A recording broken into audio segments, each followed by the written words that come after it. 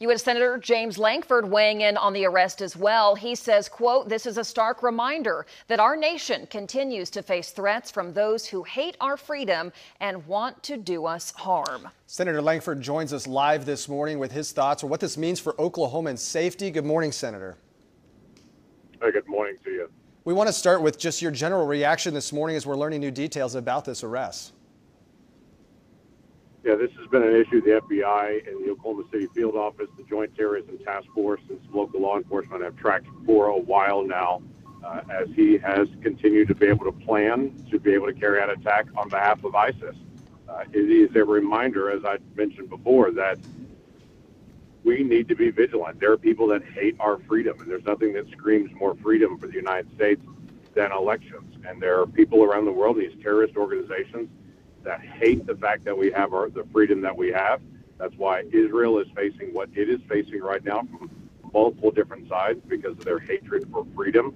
And that's why we face that on 9/11. So the threat has not gone away for us, and we need to continue to be able to pay attention to that globally and at home. Senator, a lot of questions about how this man got to Oklahoma City, how the juvenile relative got here. Both of them came on special immigration visas, and Tawhidi came in 2021, just days after the fall of Afghanistan. What are you wanting to know this morning?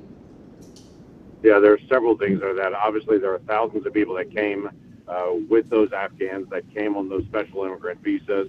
The vast majority of those folks came because they fought alongside American troops. They were known by American troops. They were translators. They were people that literally risked their lives to fight terrorism with us. But there were also some other individuals that came on those planes that we saw in the chaos of that withdrawal that we know less about. So that's what we're trying to be able to find out, is how much was known about this individual, what was the vetting that was actually done on it. Was this an individual that was connected to terrorism, or this an individual that was fighting terrorism in Afghanistan? So the vast majority of the folks that are here, they were fighting terrorism, and we need to be able to stand with those folks as they stood with us. Senator Lankford, you are on the Homeland Security Committee, also the Intelligence Committee for the Senate. The affidavit says co-conspirators. It looks like possibly more people could have been involved. What can you glean to that? We know of a juvenile that's not being listed out here publicly because he has juvenile status that was also very involved in this plot, and they had planned to become martyrs on election day to try to murder as many Americans as they possibly could, and then themselves die as a martyr in a shootout. So we're keenly aware of those two. FBI, Joint Terrorism Task Force, they've been very engaged in trying to be able to track down anyone else who may be connected. Obviously, they're connected in that community, but they're finding many people in the community are opposed to what they were doing, not supportive of what they're doing. And Senator, just about 20 seconds left here. I'm wondering if you're concerned as we get closer and closer to Election Day, if there could be other plots. Are you concerned about that?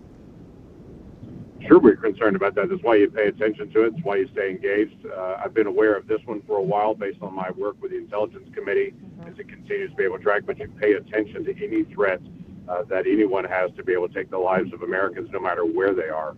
So yes, it's important that we stay alert, we pay attention, we report things back to law enforcement, and that they are fully aware. So if anyone else knows of anything else, of any type of threat like this, it is important they report that to law enforcement so we can continue to be able to protect all of our lives. U.S. Senator James Lankford. Senator, thank you for joining us this morning. We appreciate it. Thank you. Yeah.